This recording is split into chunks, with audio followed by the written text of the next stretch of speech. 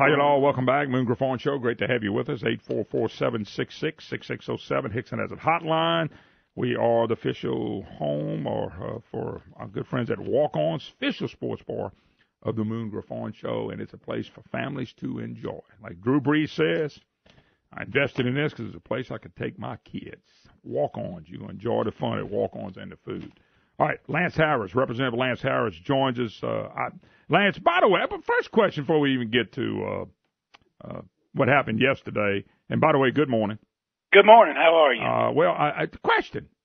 Anybody ever come up to you and say, Lance, I want you to raise my income taxes? I just think that if you raise our taxes, that I would love to pay some more taxes. And if you just raise our taxes up, I'll vote for you and I'll continue to vote for you. Anybody ever come up to you and tell you that at all in your political life?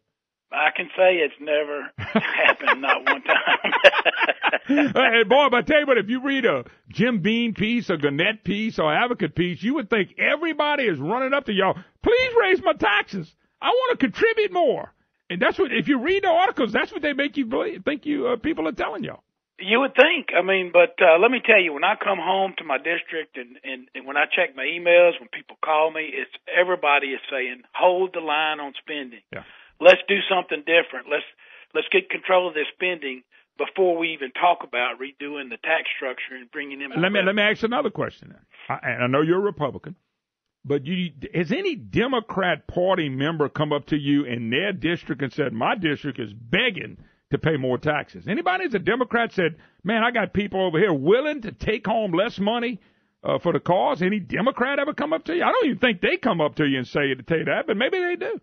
No, they haven't done that. They might come up and say we need to tax business more, but rich people. But they never come up to me and say my constituents want more taxes. I didn't think so, and that kind of set the narrative. I got to tell you, I had the ripping reds yesterday when I saw what about 9 or 10 Republicans went with the Democrats. Here you are. You ran a good fight. And by the way, I'm gonna praise you and Cameron Henry and Taylor Barra and all the delegation of Republicans, the 50 that held together to say enough's enough. I want to say it again. I want to thank y'all. I the ones that voted right, I really do. And if we knew we were going to have some turncoats, my word, not yours, I now know what Edwards for Republicans for Edwards meant when they put them signs up. Well, why didn't they just do it in a regular session? Y'all could be home, vacation, maybe going back to your job. Why not just do it then? Why put y'all through this? Well, I don't know, Moon. I think that's the way the process works. I'm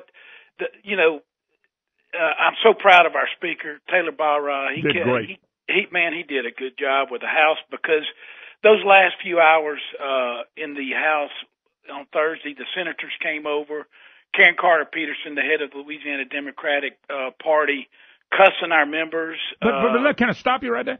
You make up a great comes over cursing our members, and we got Republicans after getting cursed with F-bombs running over there and voting with them. That's the part I don't understand. That's the part I got a problem with.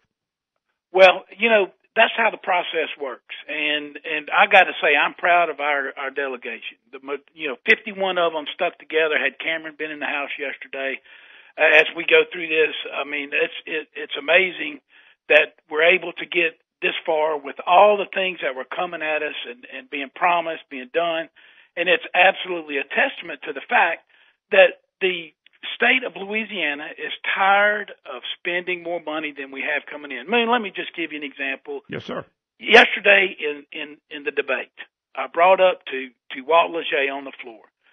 Since 2009, now get this, the REC has been wrong, and we've talked about that before. Absolutely. But since 2009, we have had $3.4 billion in mid-year cuts.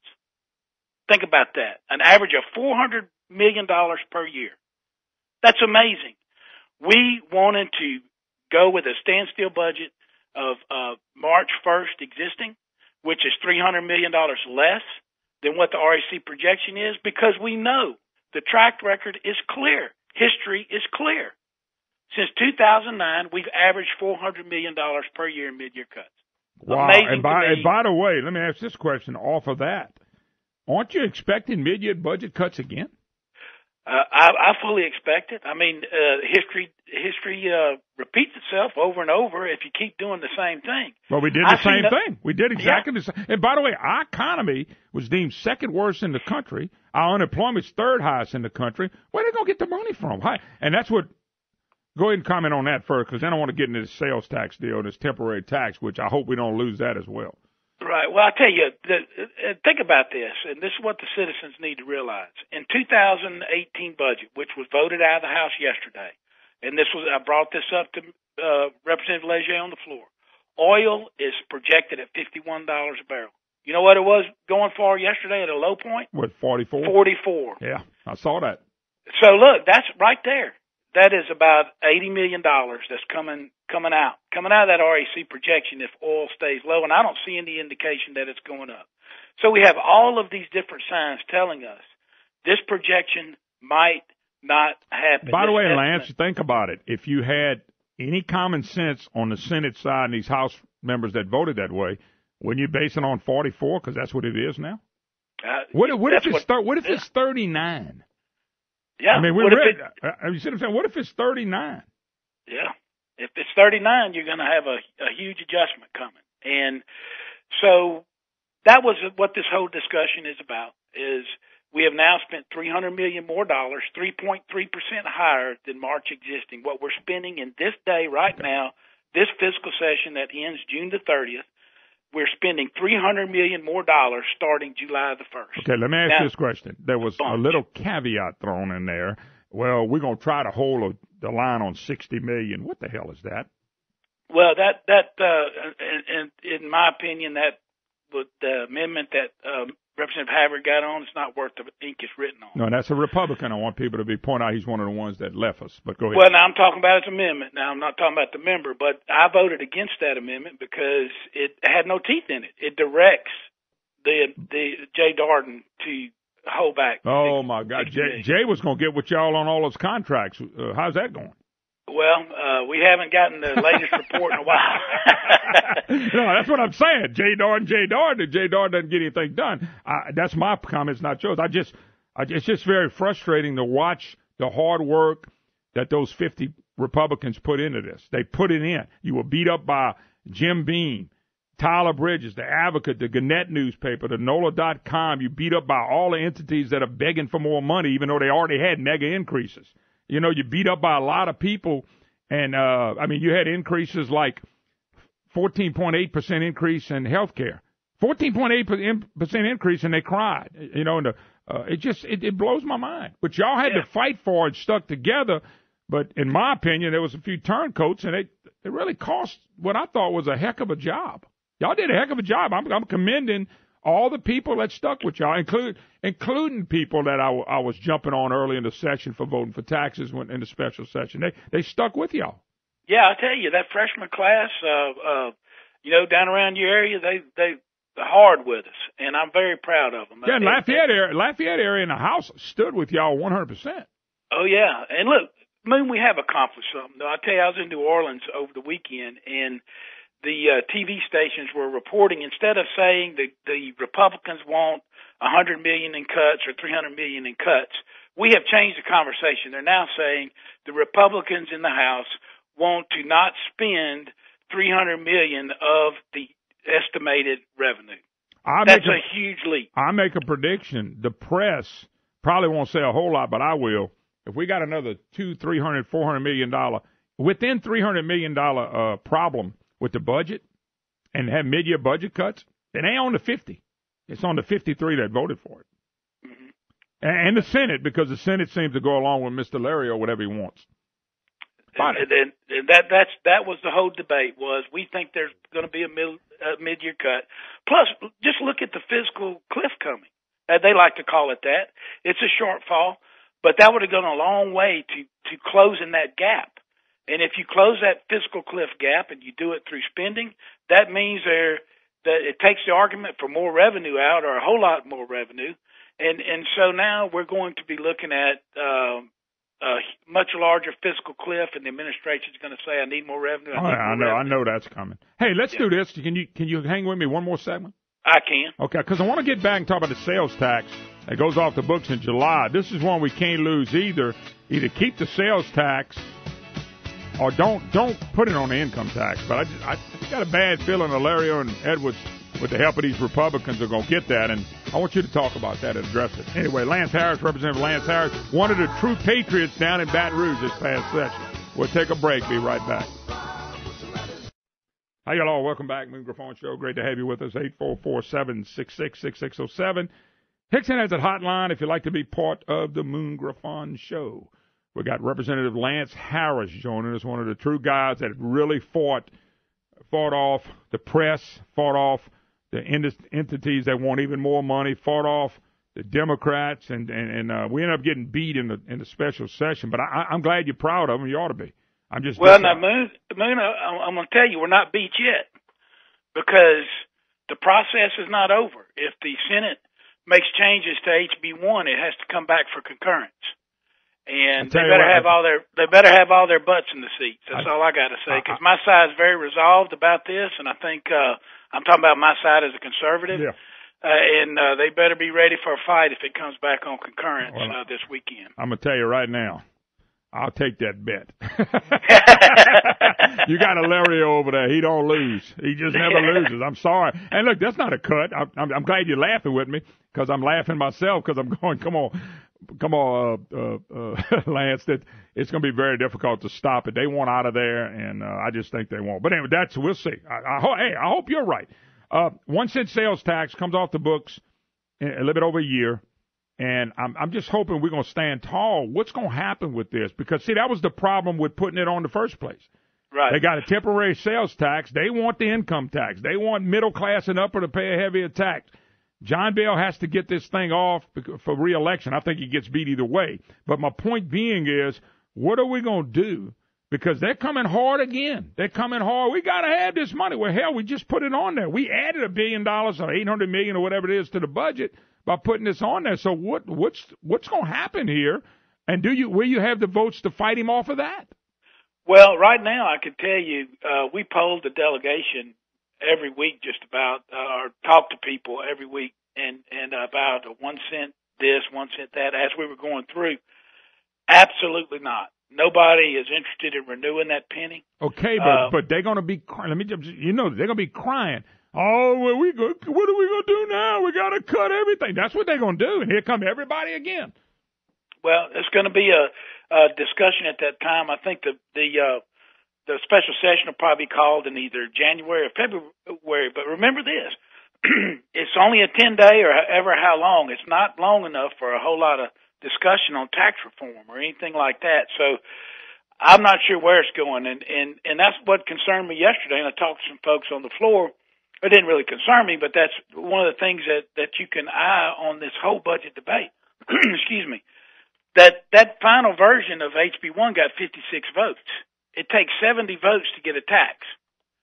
So so they got to buy a few more Republicans. They're going to have a few more Republicans. A bunch, and a bunch of conservatives have to turn. So it's going to be a difficult session whenever he calls it or however he calls it. Hopefully, what I hope, I would love to see Louisiana's economy go gangbusters, and we don't have any mid-year cuts, and we don't have to worry about the fiscal cliff. But chances are that's not going to happen. I don't say it happening either. We're struggling big time right now. Well, and by the way, I agree with that, but is there a chance that you renew the sales tax? I think is there a chance that you renew the sales tax, but maybe only half of it? I mean, I think there's a chance. If I was, and my crystal ball has been kind of murky here lately. But, by the way, yesterday I dropped mine on the concrete when I was walking to the truck. That sucker exploded, man. I don't have one anymore after yesterday. Right, and I'm not advocating this. I'm just saying what I see probably happening in that special session would be a combination of cleaning pennies, what we call taking away exemptions and stuff on your existing 4 cents. Yeah. And then maybe keeping a half cent or something. I bet that discussion comes up, or maybe even a whole cent. I'm sure some people are going to shoot higher than others. The fact remains that we could have solved half that fiscal cliff had we had a standstill budget or get one out this year. Yeah, I just get very concerned because I see the fight. I see the fight, but never enough to make the difference. Now, you said there'll be some differences made. You already saw when you were in New Orleans, but I want to win. I want us to, you know why? Because I think if y'all win, the state wins, the people win, the taxpayers win. Every time they win, nothing changes. Let me ask you a question. So they got their $300 million. Let's say everything stays the same. You're hoping something will change, and I appreciate your hope, by the way. If you ain't got hope, you ain't got anything. But $300 million more that they're going to spend in the budget. Here's my question to you. You know the budget like the back of your hand. You know state government because you've been doing it a while. Can you name one change with the budget passing that the government, the state government, led by the governor and Darden and them, is going to change to make our state better? Like, are we doing something with unaccrued liability, or fixing roads? Are we doing something with the budget? Are we changing the way we spend money in health care? Are we changing the way we spend money in corrections? Tell me what changed with this new budget vote. Anything change? I think it's, personally, I think it's the same old, same old. Same old, same old. Nothing changed. Right? That's right. Okay. I do believe it's the same old, and we haven't gotten the structural changes that we need. Look, we sent over some good bills to the Senate to how to redo the capital improvement process, HB 2. And look, Moon, I don't know if the public caught this or not, in debate about HB 2 yesterday, the Senate, when we sent HB 2 over to the Senate, they added $340 million in new projects. My God. And that got off the floor yesterday. I voted against it. I voted against HB 3. $340 million new projects. Where did you get that money from? It's not going to materialize. We're at bonding capacity. They're going to go home to their constituents and say, look at this project I got into HB 2. That's never going to happen. And it just baffles me that we do business that way. So we sent over Representative de Villiers out of Eunice area, had an excellent deal that would reform that process, but it didn't even get heard in the Senate. So we have a lot of work to do on that. And to your point, we're doing the same old right now. But look, when the smoke clears, if this was a battle, and I told somebody this yesterday, when the smoke clears off the battlefield, there's dead bodies on both sides, about the same amount. This is the first skirmish. We have, I think we did a pretty damn good. This is our first skirmish, and when the big battle comes at the state of Louisiana, and our constituents will be vocal and start hitting hard, we're going to win this thing. Yeah, I'm really interested in what's going to happen first of the year with the special session in this penny. You made my point, though. Nothing's changed. We got all the people in the press beating y'all up, beating the hell out of y'all. We got people in government and these representatives, Karen F. Carter Peterson, throwing F-bombs at y'all. I mean, that was classy, by the way. I mean, really a classy woman. We got all this stuff going on over and over and over again, blaming y'all. By the way, they did nothing but blame y'all. You know what Jim Beam's headline was today? GOP blame game is high gear. They've been blaming y'all for everything. They turn around and say, y'all doing the blame game. It's amazing. So who blamed anybody on I hadn't heard Taylor Barra get up there and blame anybody. That's what I'm saying. They write headlines. They're officials, and they're not even watching the game. They're officials, and they calling what they want to call. You double dribble and kick it off your knee out of bounds, and they call it you tried to kick the ball at Edwards. I mean, just something like that, And so I got a kick out of the ignorance of the headline. GOP blame game in high gear. Y'all ain't blamed anybody, but they constantly blame y'all and Karen Carter Peterson throwing the F-bomb. I mean, come on. But they haven't changed one thing. Yet the press has told us if they go with y'all budget, y'all a bunch of obstructionists. But if we go with their budget, which is the Senate budget for the 10th year, nothing changed. Amazing. That's right. Well, we still got some days left in this special session. We'll see what happens, but I tell you, the state of Louisiana has to get engaged. Our voters have to get engaged. That's why we ended up with John Bel Edwards as the governor. In my own district, only 42% of the Republicans showed up to vote. And the conservatives stayed home, and I have a saying in life. Life doesn't give you what you deserve. It doesn't give you what you want. Life doesn't give you what you want. It gives you what you deserve. Yeah. And the state of Louisiana is getting what they deserve in this kind of stuff because they're not getting out and pushing the button on that voting machine and not letting their voices be heard. Yeah. If we were a blue state If we wanted to be California, there would be 61 Democrats in that House and 40 Republicans. But you know what, though? That. That we vote like a blue state to keep doing the same thing over and over again. That Absolutely, because we get away with it. And the voters in Louisiana ought to hold us all of our feet. Yeah, Lance, I got to go. God bless. Thank you, brother.